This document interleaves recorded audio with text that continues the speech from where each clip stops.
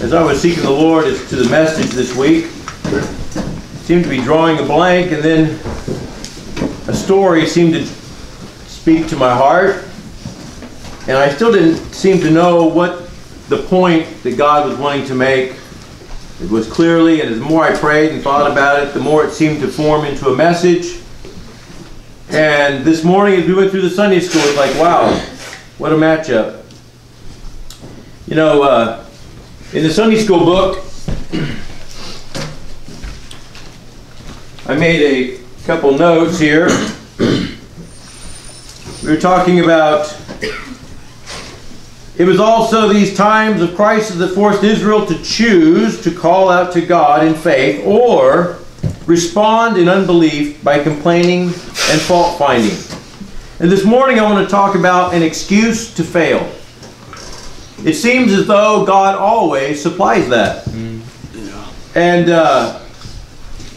we also talked about the fact that in Israel, discontent with present leadership, Moses opened the door for counter leadership. And it seems that there is always an opportunity to fail if that's what you want to take. So, as we talk about an excuse to fail, turn to 1 Samuel chapter 13. We'll read the first 14 verses.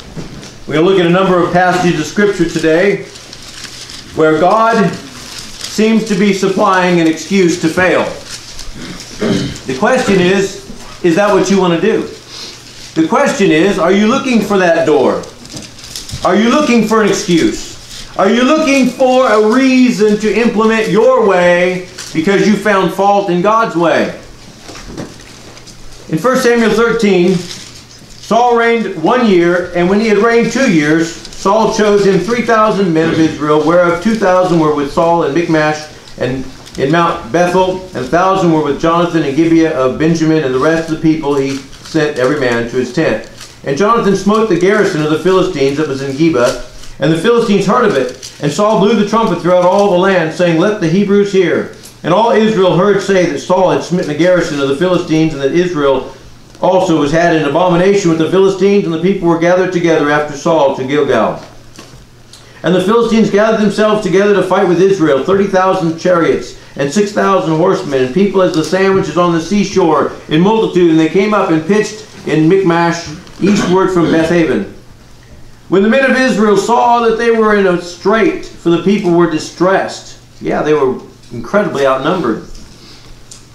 Then the people did hide themselves in caves and thickets and rocks and high places and in pits. And some of the Hebrews went over Jordan to the land of Gad and Gilead. As for Saul, after all, he was the leader, right? His son put him in a tight spot here. He was yet in Gilgal, and all the people followed him trembling. There had evidently been an agreement when Samuel anointed Saul that whenever there was a national crisis, he was to repair to Gilgal and wait 7 days for the people to gather to him and for Samuel to come and offer offerings to the Lord. That was to be the format from what we gather, because the instruction was given 2 years previous to this, and they had already done it once. So it wasn't just a one-time thing. And he tarried 7 days, according to the set time that Samuel had appointed. But Samuel came not to Gilgal, and the people were scattered from him. This is Saul's perspective right now. And Saul said, Bring hither a burnt offering to me, and peace offerings. And he offered the burnt offering.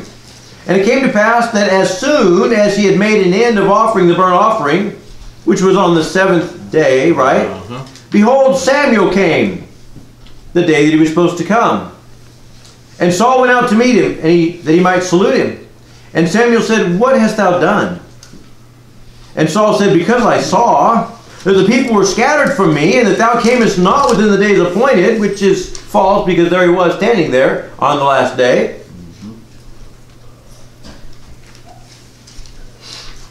And that the Philistines gathered themselves together at Michmash. Therefore said I, the Philistines will come down now upon me to Gilgal, and I have not made supplication unto the Lord. Well, that sounds real sanctified. And I forced myself, therefore, and offered a burnt offering. He had all the reasons. He had all his excuses lined up. It seemed so reasonable. You know, sometimes it's really hard to wait. God's way is not working for me right now. God's program is not meeting my needs at the moment. My situation is different. God's program is not what I need right now. You ever felt that way? Have you ever heard anybody say that? The question is, are you looking for an excuse to fail?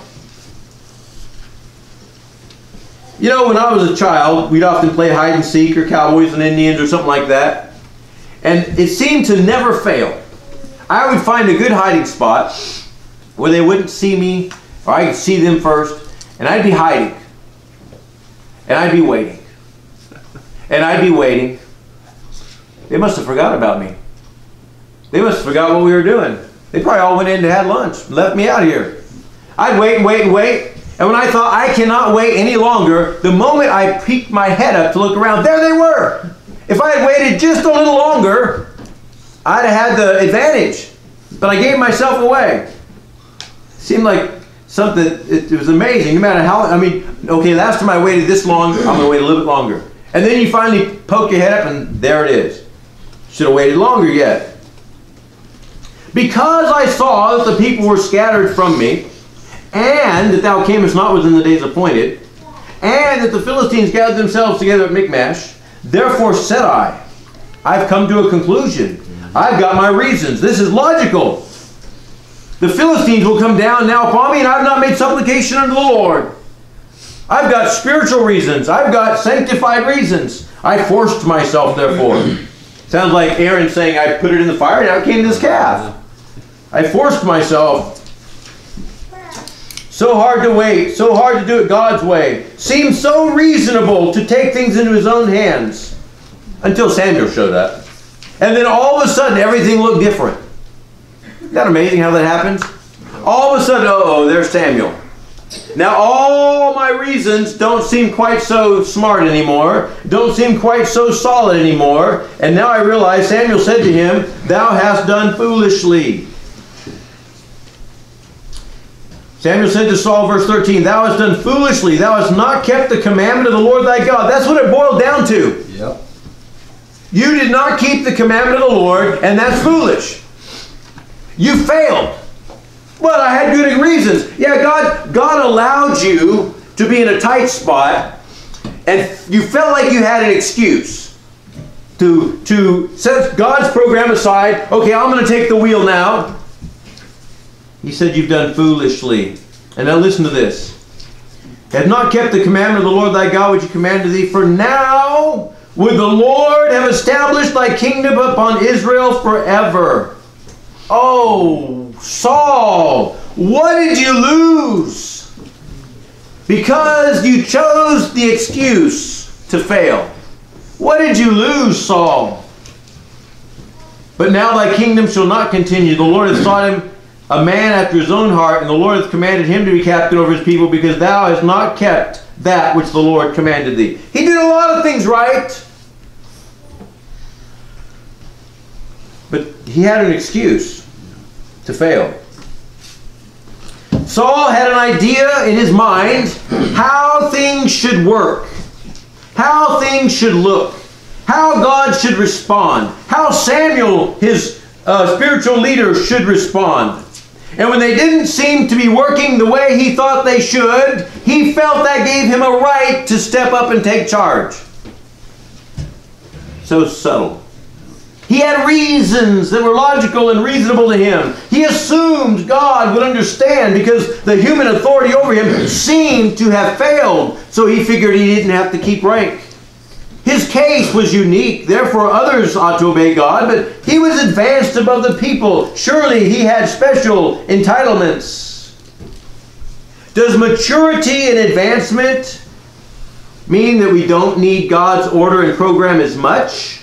Or does maturity and advancement mean that we will be more faithful to God's program and order? Yes.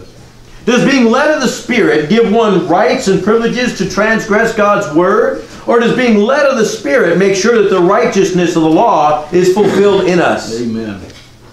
In 2 Kings 6:26, we have another short story here. Jehoram, the son of Ahab, he is king. The city of Samaria is besieged. They're in great want. They are reaping the results of God's curses in Deuteronomy because of their disobedience and their rebellion. And God is waiting on Jehoram to break. He's waiting on Jehoram to humble himself. Jehoram thinks that he's waiting on God. But in reality, God is waiting on Jehoram. But listen to what Jehoram says here. And as the king of Israel was passing by upon the wall, there cried a woman unto him, saying, we're in verse 26, chapter 6, help, my lord, O king. And he said, if the Lord do not help thee, when shall I help thee? Out of the barn floor, or out of the winepress? And the king said unto her, what aileth thee? And she answered, this woman said unto me, give me thy son, that we may eat him today, and we will eat my son tomorrow. So we boiled my son and did eat him. And I said unto her the next day, give thy son, that we may eat him. And she hath hid her son. And it came to pass, when the king heard the words of the woman, that he rent his clothes. And he passed by upon the wall, and the people looked, and behold, he had sackcloth within upon his flesh. But now he has exposed it. Now he is exposed, humbled before God in the sight of the people, which is what God was waiting for. Then he said, God do so and more also to me, if the head of Elisha the son of Shaphat shall stand on him this day. Elisha evidently had promised him that if he would humble himself and wait upon God, that God would deliver. He decided, I've waited long enough. I've waited long enough, and therefore I have a right to be angry at Elisha. I have a right to blame Elisha. But God was waiting till that sackcloth, which was hidden, became visible. But Elisha sat in his house, and the elders sat with him, and the king sent a man from before him. But ere the messenger came to him, he said to the elders, see ye how this son of a murderer has sent to take away mine head? Look, when the messenger cometh, shut the door, and hold him fast at the door. Is not the sound of his master's feet behind him? And while he yet talked with them, behold, the messenger came down unto him, and he said, behold, this evil is of the Lord. What, should I wait for the Lord any longer? What else are you going to do, Jehoram? You're going to surrender. Well, we're hungry. If we surrender, we could serve Ben-Hadad and our bellies would be filled. Looking for an excuse to fail? In reality, God was waiting on him. God had a purpose. God wanted them to humble themselves. Like we talked about, God wanted to humble the people. Well, if you cooperate in that program, things will be a lot easier. If Jehoram had already broken and humbled himself, he'd never been in this fix to begin with. And he surely could have got out of it a lot quicker if he'd humbled himself and broken before God and had sackcloth upon him in the presence of the people and had everybody in the nation there with sackcloth before God. It wouldn't have taken near so long to get out of this mess. Exodus 32. And when the people saw that Moses delayed. It's amazing how delay, wait. You know, they didn't have water 3 days. How long are we going to wait on God, Moses? Moses, what's the matter with you? When the people saw that Moses delayed to come down out of the mount, the people gathered themselves together unto Aaron and said unto him, up, make us gods, which shall go before us. For as for this Moses, the man that brought us out of the land of Egypt, we wot not what has become of him. And Aaron said unto them, break off the golden earrings which are in the ears of your wives and your sons and your daughters, and bring them unto me. And all the people brake off the golden earrings which were in their ears, and brought them unto Aaron. And he received them at their hand, and fashioned it with a graving tool, after he had made it a molten calf. And they said, these be thy gods, O Israel, which brought thee up out of the land of Egypt. And when Aaron saw it, he built an altar before it, and Aaron made a proclamation and said, tomorrow is a feast unto Jehovah. And they rose up early on the morrow, and offered burnt offerings, and brought peace offerings. And the people sat down to eat and drink, and rose up to play. And the play there has to do with all kinds of dancing and immorality, immodesty. It's not just what we would think of as playing. Okay, it's not a church fellowship, activities in the afternoon. That's not what we're talking about here. And the Lord said unto Moses, Go, get thee down, for thy people which thou broughtest out of the land of Egypt have corrupted themselves. They have turned aside quickly out of the way which I commanded them. They have made themselves a molten calf, and have worshipped it, and have sacrificed thereunto, and said, These be thy gods, O Israel, which have brought thee up out of the land of Egypt. And the Lord said unto Moses, I have seen this people, and behold, it is a stiff-necked people. Now, stiff-necked is not only stubborn, it is the arrogance and the pride behind the stubbornness. They think that because God is not doing it their way, that they have a right to implement their program. They think that their ideas are as good or better than God's. They demean and reject God's human order and authority because it's not meeting their needs at the moment. They think they can change God to fit their ideas and values. They think that God is up there to serve their cause and meet their needs. So, if that's what's happening, surely God is in it. And so we can fashion God to be what we want Him to be. Because after all, this Moses, you know, his idea of God's program isn't what we really want to do. So we're going to have our own idea of God's program. Happens all the time. God's commentary on it is in Acts 7:35, where Stephen says, This Moses, whom they refused, saying, Who made thee a ruler and a judge? The same did God send to be a ruler and a deliverer by the hand of the angel which appeared to him in the bush. He brought them out after he had showed wonders and signs in the land of Egypt and in the Red Sea and in the wilderness 40 years. This is that Moses, which said unto the children of Israel, A prophet shall the Lord your God raise up unto you of your brethren like unto me, him shall ye hear. This is he that was in the church in the wilderness with the angel which spake to him in the Mount Sinai, and with our fathers who received the lively oracles to give unto us, to whom our fathers would not obey, but thrust him from them, and in their hearts turned back again to Egypt, saying unto Aaron, Make us gods to go before us. For as to this Moses, which brought us up out of the land of Egypt, we wot not what has become of him. And they made a calf in those days, and offered sacrifice unto the idol, and rejoiced in the works of their own hands. Oh, we like our program better. God's program wasn't working, so we thought we needed to jump in there and implement our program. You notice Stephen applies this, that this Moses was a type of Christ. And just like the stone that the builders rejected, the same as made the head of the corner, that happened in Moses' life, and it happened the same way in Christ. The one that they rejected and said, we will not have this man to reign over us, is the very man that God sent to be a Savior and a deliverer to reign over them. Just like Moses. But when they both delayed to come down, the people forgot what they had taught and set up their own program. That's what we have today in America. That's what we have today worldwide. Because Jesus is not here, because Jesus has been gone a long time, and we wot not what has become of him. Okay?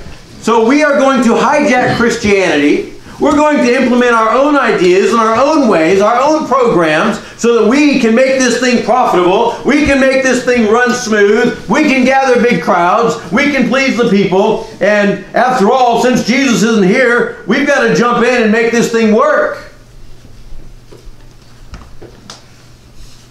But when you redefine Jesus and make Jesus what you want him to be, regardless of what it is, we want Jesus to be a pacifist, or we want Jesus to be sovereign in the sense of the Calvinist misinterpretation of the word, or we want a Jesus that just accepts everybody and loves everybody, and we want the Jesus that's all about just feeding the poor.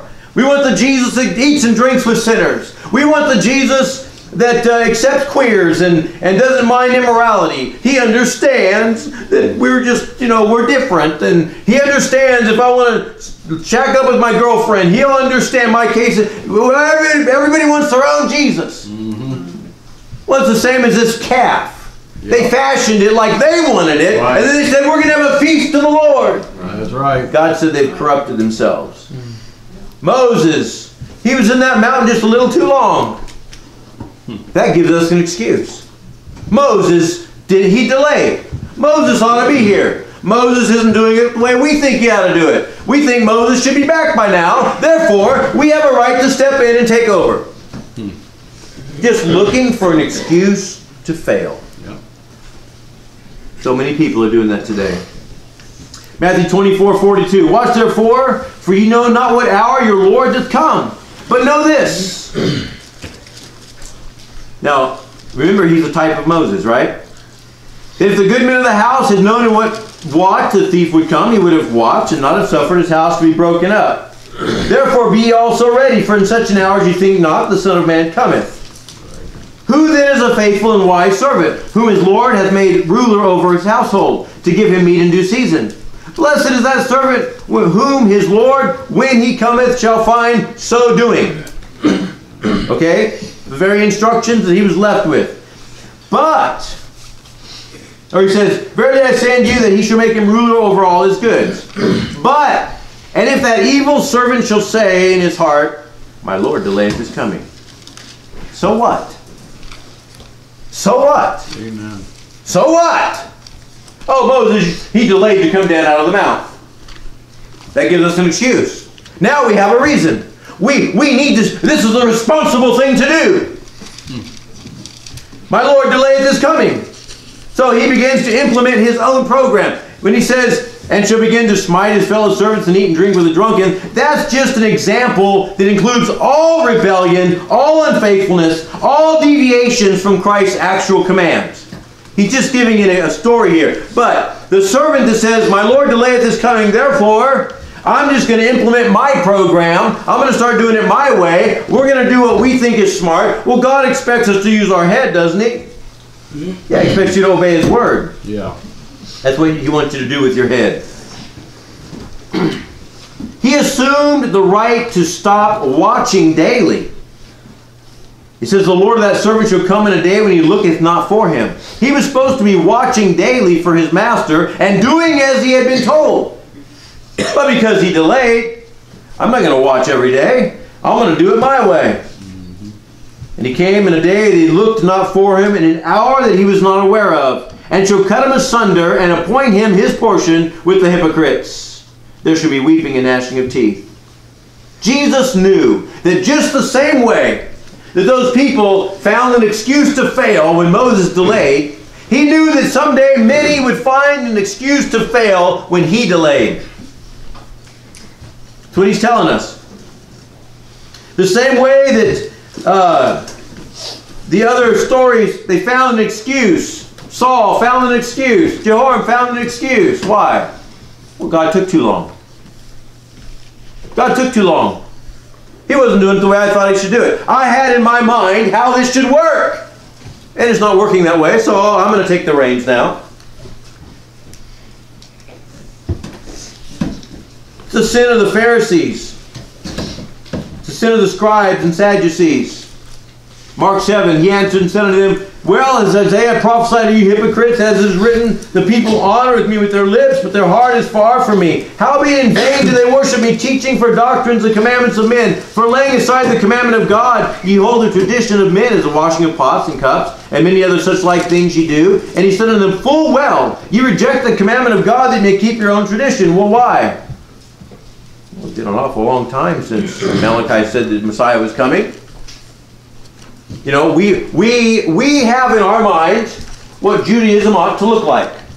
We have in our mind the things that we want to be here, the ingredients that we want, and therefore we're going to implement the rules and the laws and so forth so we can get the product that we want.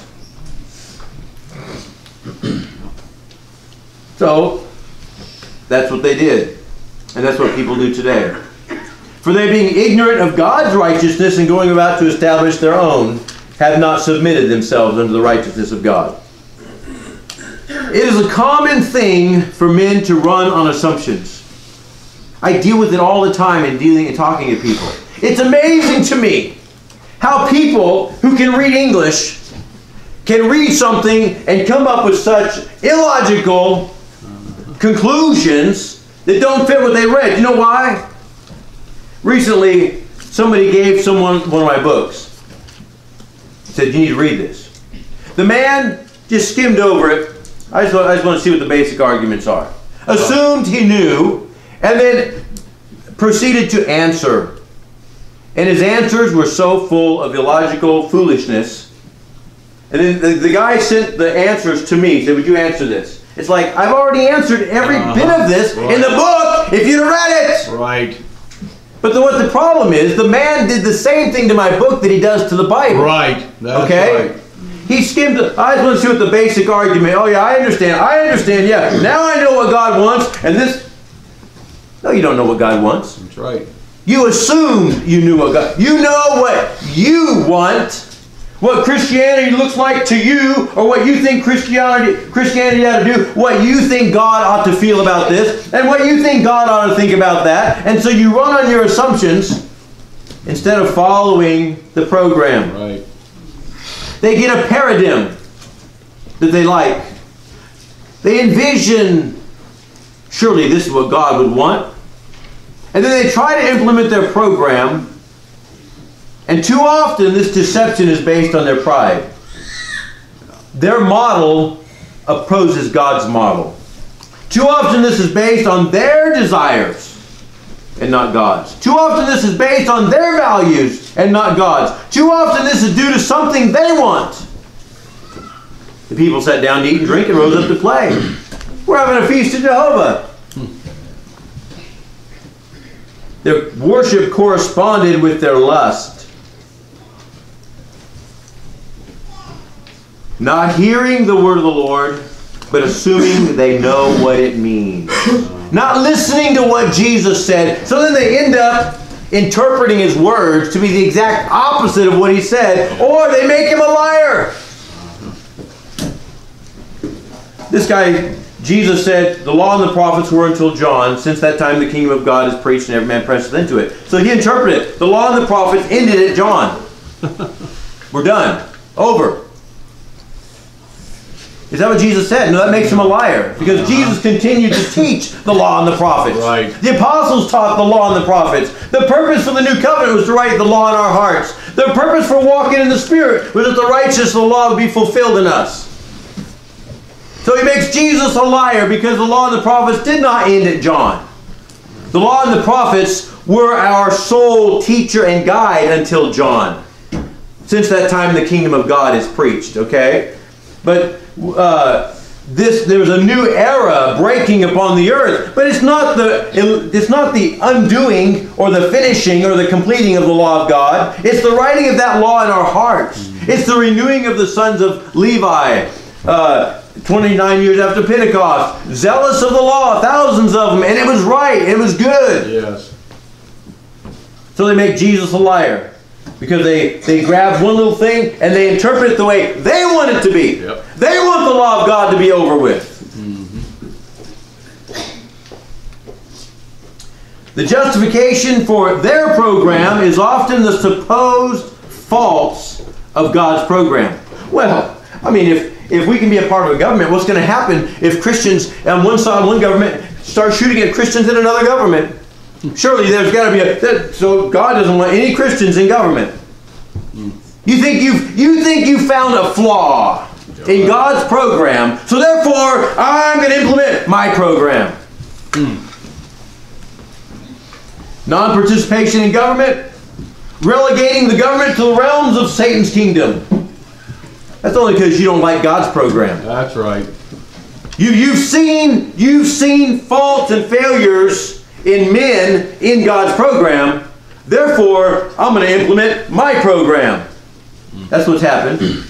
Pacifism and the tenets of Marcionism, demeaning God's laws, demeaning Moses, demeaning the apostles. Oh, those apostles didn't understand what the kingdom... Jesus talked to the apostles 40 days about the kingdom, but they obviously didn't understand it. We understand it. No, what you're doing is you're not willing to submit to God's program. You have something you like, and you want to implement your program. That's right. These pastorless churches and standardless churches. Oh, well, we saw a pastor who abused his position.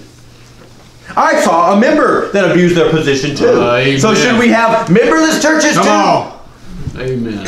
No, the problem is you saw a supposed flaw in God's program. There was something in God's program that you didn't like, so you're going to implement your program. Yeah. The rejection of the necessity of the local church program in one's life. Well, all those people at that church are hypocrites, so I don't think church is a necessity. No, you just want to implement your program. You don't want church to be a necessity. You don't want to have to be a part of a church. You don't want to have to get along. You don't want to have to submit. You don't want to have to work together. You don't want accountability. So now church is not a necessity in God's program. No, that's your program. That's right. Rejection of church authority and the need for respect and obedience. The rejection of parental authority and respect. Oh, well, my mom and dad, they aren't perfect, so therefore I'm going to implement my program. It all comes from this root of arrogance against God's order and program. It all comes from the love of my own ways and ideas. 2 Samuel 15:2, and Absalom rose up early and stood beside the way of the gate. And it was so that when any man that had controversy came to the king for judgment, then Absalom called unto him and said, Of what city art thou? And he said, Thy servant is one of the tribes of Israel. And Absalom said unto him, See, thy matters are good and right, but there is no man deputed of the king to hear thee. Absalom said moreover, Oh, that I were made judge in the land, that every man which hath any suit or cause might come to me, and I would do him justice. I see a fault in my father's program. I see a fault in God's order. Oh, that I were made judge in the land. My program would work better. Are we just looking for an excuse to implement our own program? Are we looking for flaws in God's way so we can justify our own?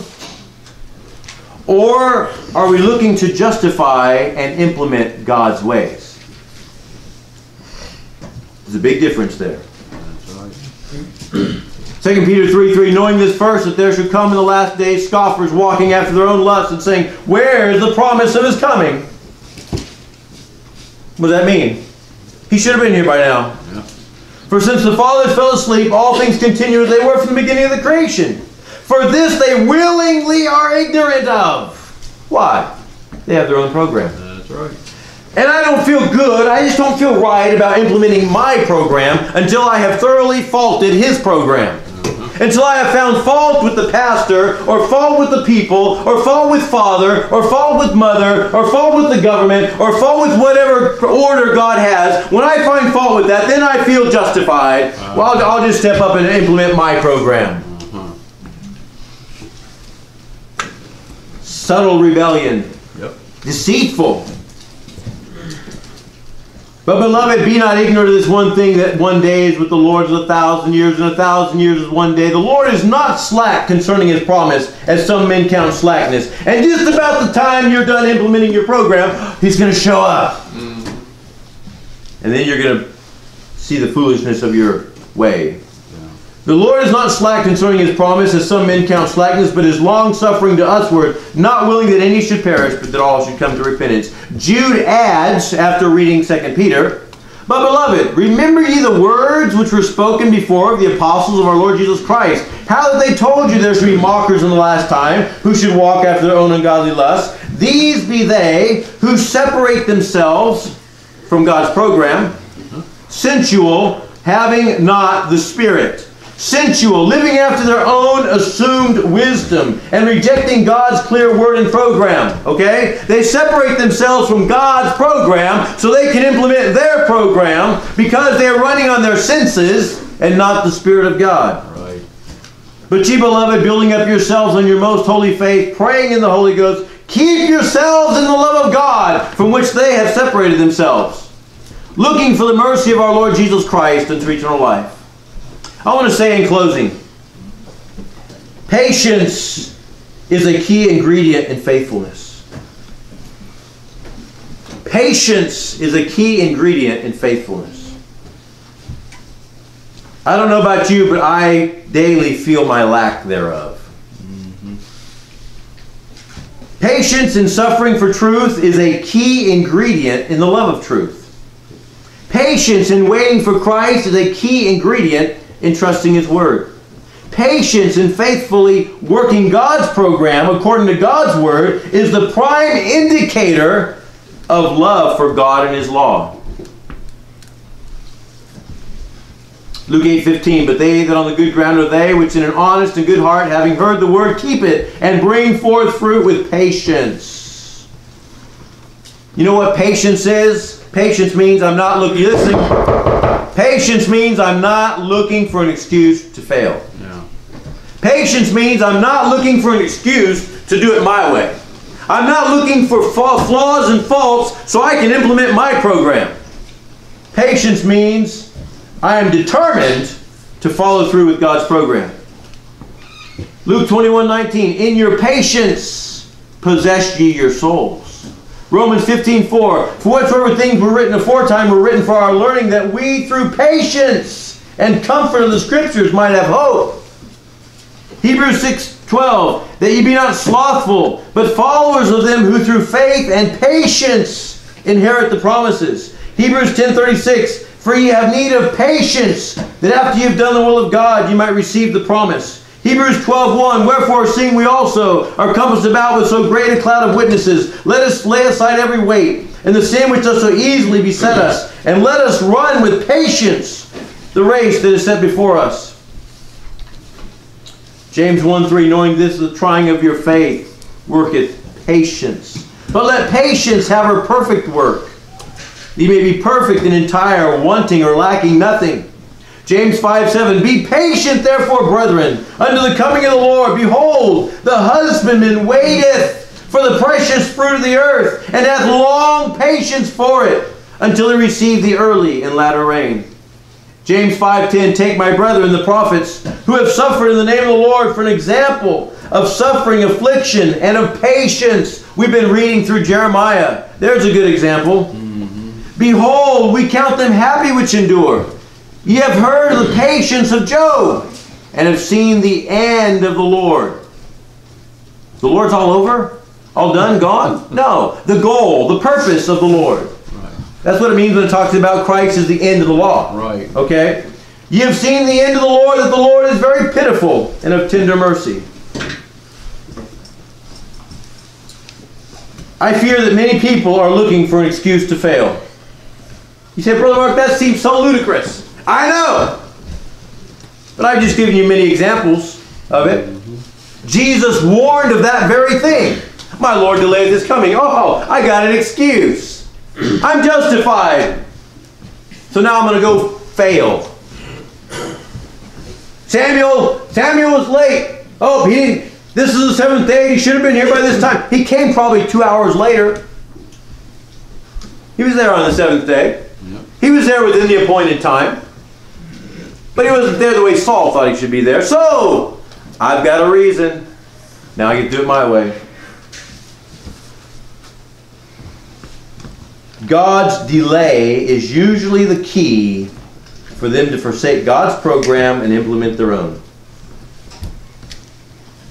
Look at the Exodus we talked about. Whenever there is delay, whenever it seems like God is taking too long, I can't wait any longer. The Philistines are going to come and get me. I'm going to die of thirst. I'm in a bad spot. Now, Saul was in a very tough spot. He was totally out. He was going to get wiped out. So, now we'll make God mad. That'll help. Yeah.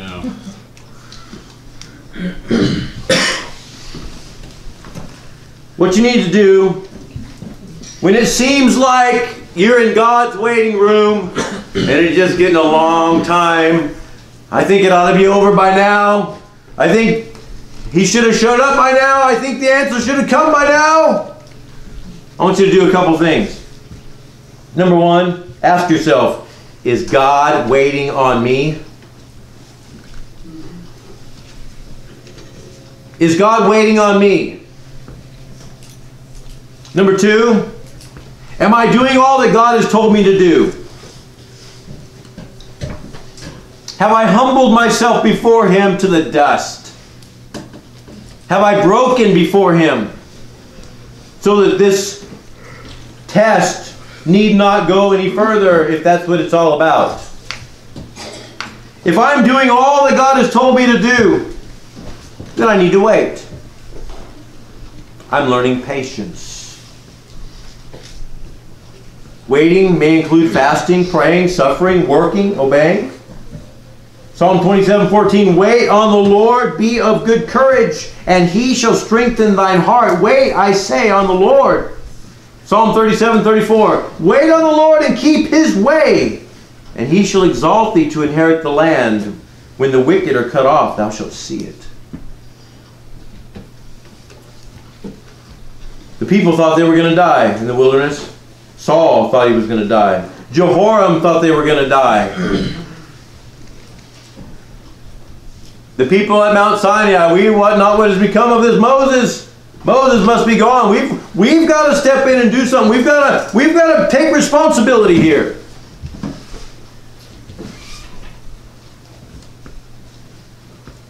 Don't look for an excuse to fail. Look for a reason to wait. Get in the Word, that we, through the comfort, the patience and comfort of the Scriptures, might have hope. Get in the Word and bolster your patience and your hope. Building yourself up on your most holy faith, praying in the Holy Ghost. Keep yourselves in the love of God.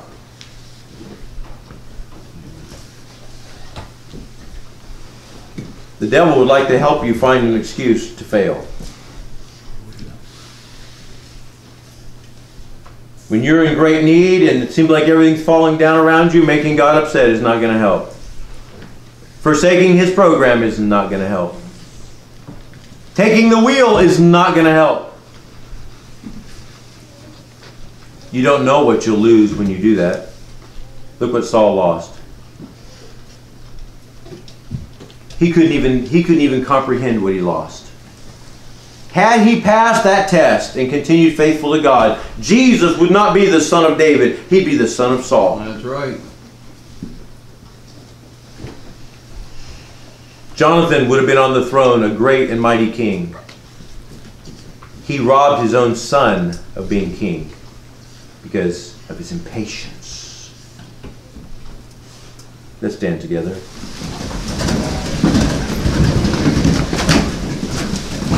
This isn't the message I began to develop when I looked at these verses. It just seemed to develop before me. It seemed to be what God wanted to say this morning, and I just kind of had to keep saying, okay, where are we going? What's the point, Lord? What is it that you're wanting to say to your people? And as I began to continue to pray and to read, it seemed like this idea came through. I believe someone in here, if not all of us in here, need this. Amen. Don't look for that door, that excuse to fail. Any thoughts from the brethren before we pray?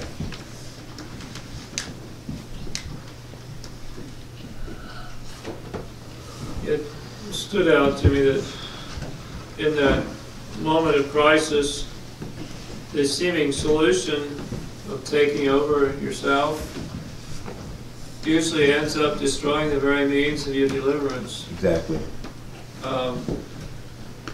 Let's kill Elisha. It's like, in reality, how would that help? Elisha is the means through which your deliverance is going to come. Right. Or let's do something else that would be foolish like that. And it's like, reject Moses. It's like, no, Moses is the one who's trained to lead you to Canaan. Right. You'll not make it there if you don't have him. And yet at the moment it seems like the logical choice to make. Although when you step back farther from the situation and look at it more honestly, it's like, don't do it. Our pride.